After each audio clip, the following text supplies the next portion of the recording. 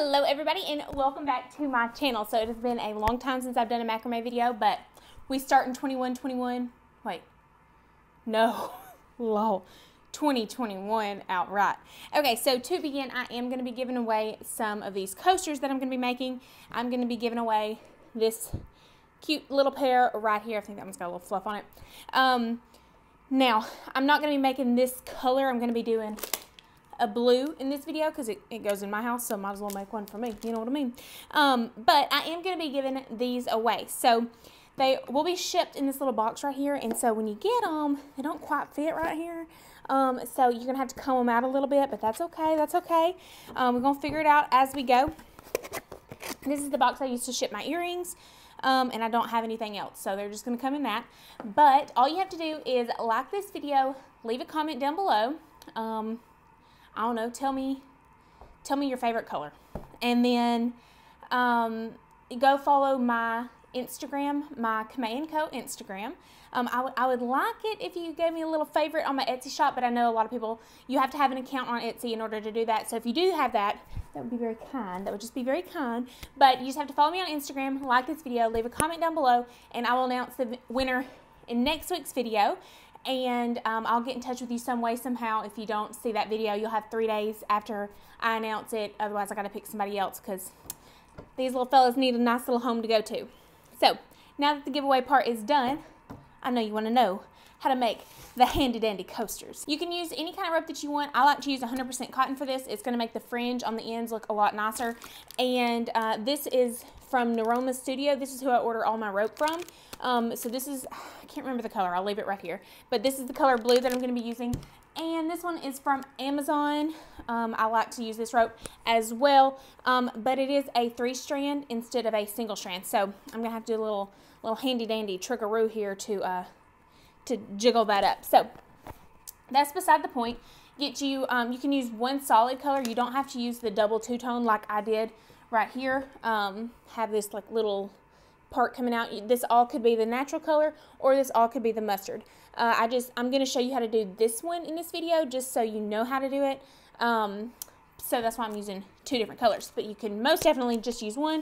You're going to need you some scissors, a little bit of patience because it does take a little bit of time, and that's about all. So here we go. Okay, so to begin, first figure out, what color is going to be your dominant color. Unless you're doing one, then this doesn't apply to you, but I'm going to be using blue where this yellow is, so my main color is going to be blue. So for that rope, I'm going to cut it one about its length, like arm width length, like this right here, just like that. Set it to the side.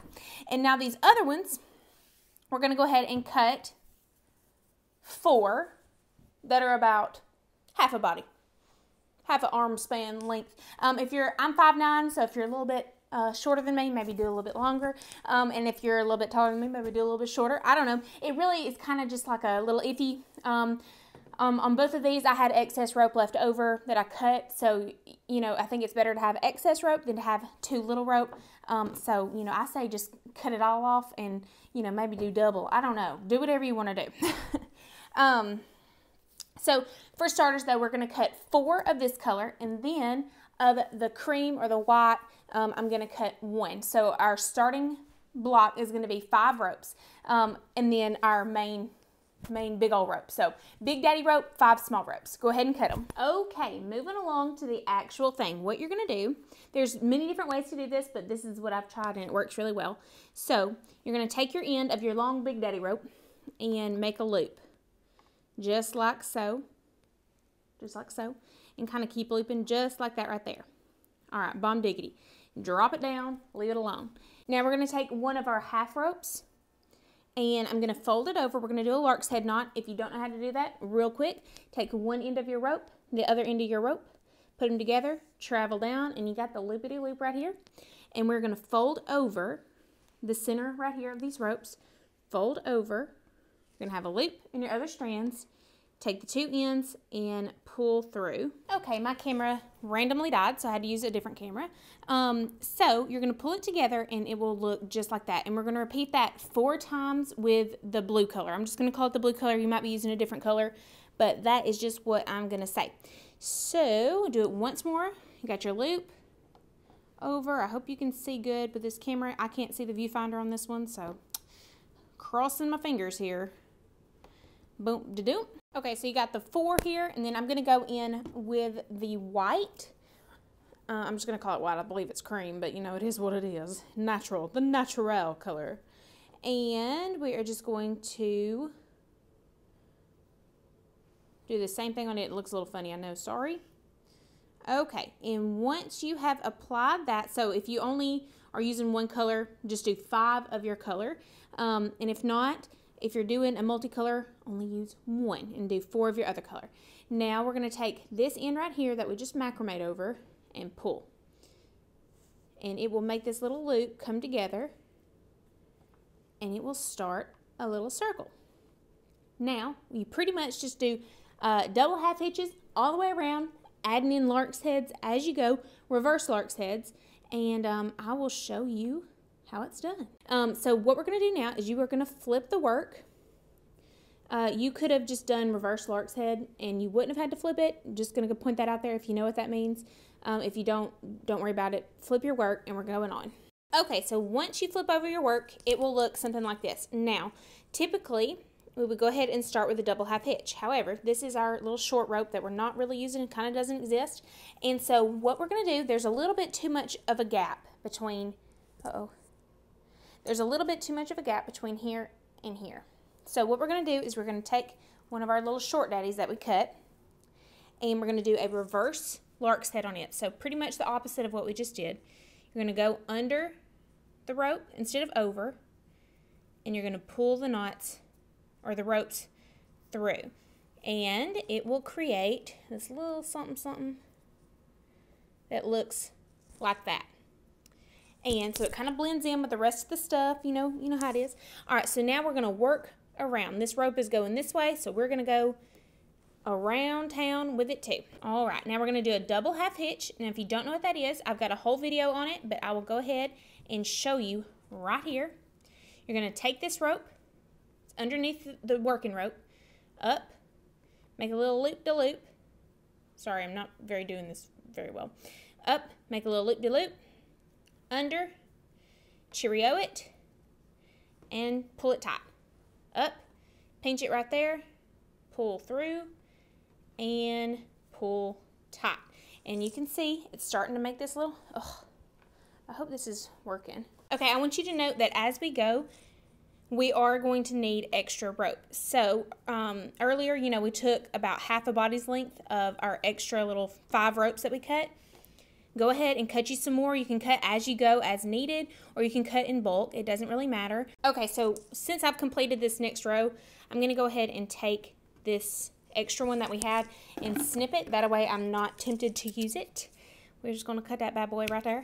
He is gone, and you can tuck it in later if you want to, but for now, he's just going to be looking like that because I'm not going to deal with it anymore. I really wish I had my other camera because I really, if I'm honest, don't like filming on this one this is more for weddings because I can't see the viewfinder, and I only have a 50mm lens for this camera, and so it's just very complicated. Okay, so here's a little spot right here. You can see we need an extra rope. It's going to come too far over. You're pulling at this one, so we're going to take an extra white one. Go ahead and cut you another rope.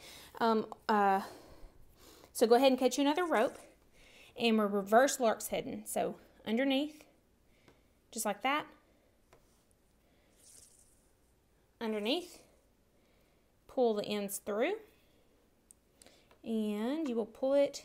It's a little difficult. Okay, pull it to the top. Boom. And so now you filled in that little gap, and we can continue on. Double half hitch with the side before it. And now you do have to be careful. See, nothing is attached to it at top. So you have to pull that first one in to make sure that you're staying on track there. Boom. Looking good, looking good. And kind of mush it around. Get it to where you know that this is going to be evenly coming out into a diamond or triangle, whatever this thing's called. All right, and just literally just keep going, filling in as needed, like I said. And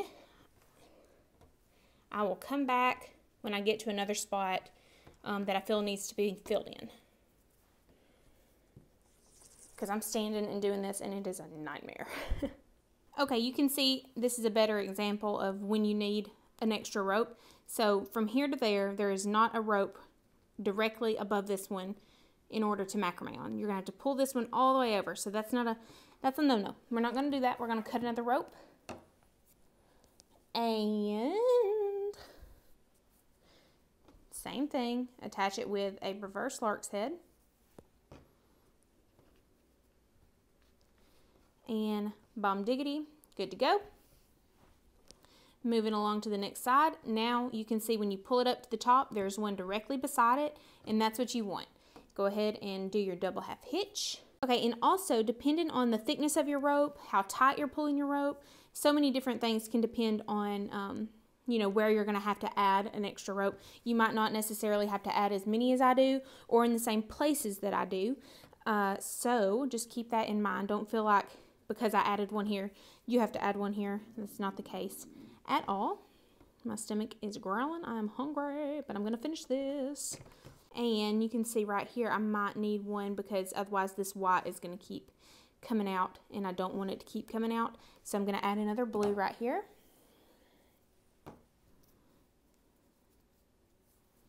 I want to keep that triangle of the white fairly narrow. I don't want it to keep getting wider and wider. So you see that it will line up a little bit better and it won't further spreading. I just don't want the whole thing to be, you know, white. So you can see I've pretty much finished it. It is 6 rows. Now it is a little bit smaller than my other one. I mean, you can see it's not very large at all, but that's my baby, my child. But since it's going in my house and this is just a demonstration, I'm just going to leave it be because she has woke up and I've got other things to do. So I'm going to show you how to finish it off real quick. So remember we started the row like right around here. You can pretty much end it wherever you want to. So to do that, you're going to take your traveling rope, which is this bad boy right here, and you're going to take the next rope in line ready to do a double half hitch and pretty much just tie a knot really, really tight. So tie it together like so, and then I'm going to fold it on the back. That way it'll kind of go back here rather than the front. Tie just a nice little knot, like so. Yeah. And then we're going to trim all of our rope and to according, you know, however long you want your fringe. If you want them shorter, if you want them longer. I'm just going to trim mine real quick and then show you what else to do. Then you're going to take a comb. I'm going to talk real quick because I know you don't want to hear baby crying. You're just going to take a comb and start combing through these. And I like to take a fabric spray, which is what I use for my earrings. Or you can take hairspray if you don't have a fabric spray. Stiff and quick is what I like to use. But go ahead and just take any kind of like spraying agent and apply that to it. That way they'll kind of stay in place. Oh yeah, I need them scissors. Thank you. That way they'll stay in place and won't be so soft and flimsy. Gonna give it another little trim just by holding it and going around trying to stay even.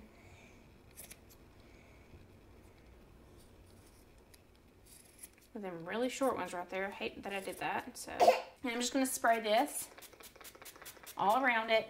And this is also where you can go in, comb it back out, and make sure. Shoe. You got a shoe. Oh, yeah. I'll get it on your foot in just a second. Give me just a minute. Let me finish this, okay? Oh, no. We're not going to be rude. She's being rude. Okay, and so as it's drying, just go ahead and comb it out, and that way you can see any stray ones that might not have gotten cut to the right length. And after it's dried, you can go in and trim it up really, really nice. Okay, and then I've made a little bit of excess dust with all the little flaky, so I'm going to have to go through there and individually pick all of those out. But you get the gist. That is our coaster, and it is super simple to make. Same knot over and over again pretty much, except for the lark's head. And that's it. Just takes a little bit of time. In total, I'll be honest, I've been doing this one and videoing for about 2 hours now. So it does take a little bit of time, especially if you've got children running around. And she's a little bit angry at me. So that one also needs to be trimmed some more. You can just see it as you're, you know, going through it, what needs to be done and what doesn't. And that is about all. So I forgot to do a outro for this. So here's my outro. Thank y'all so much for watching. I hope you have a great day and God bless. Don't forget to enter the giveaway.